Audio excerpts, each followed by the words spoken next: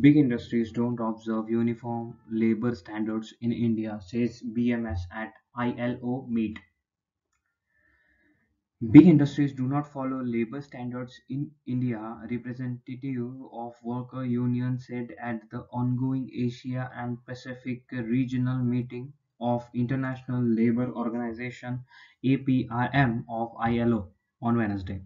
The Bharatiya Mazdoor Sangh (BMS), representing workers, and the All India Organization of Employers (AIOE), an allied body of the Federation of Indian Chambers of Commerce and Industry (FICCI), representing employer, presented by view a day after International Trade Union attacked the centre's labour policy at the meeting. BMS National President Hiranmay Pandya said giant industries and multinational corporations did not observe uniform labor standards in the country. Quoted, during the pandemic, contractual workers in the organized and government sectors faced difficulties with wages too, he said. In in his intervention during a discussion on the report presented by ILO Director General Gilbert F. Hobo, Mr. Pandya stated that the mass migration of labor from one country to another and within the country was a key labor issue. Workers in the formal and informal sectors need to be provided health protection as demanded.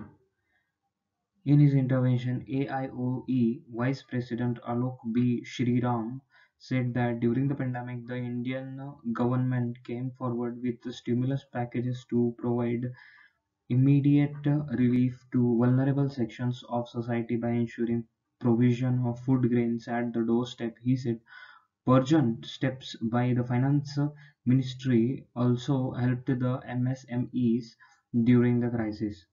He said by introducing four labor codes, India had successfully completed the task of simplification, rationalization, and codification of labor laws in the country.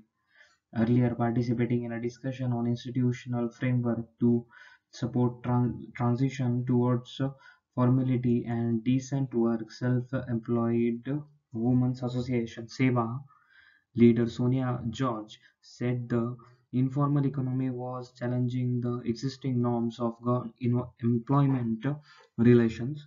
Quoted, in most cases, employers will be absent or invisible, and there are no ways to locate the employers.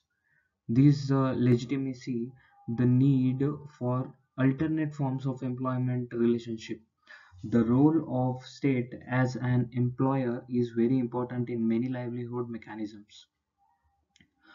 Owen Tunder, Deputy General Secretary of International Trade Union Confederation, said the unbalanced growth in the Asia Pacific region fails to equitably share the fruit of productivity with the workers.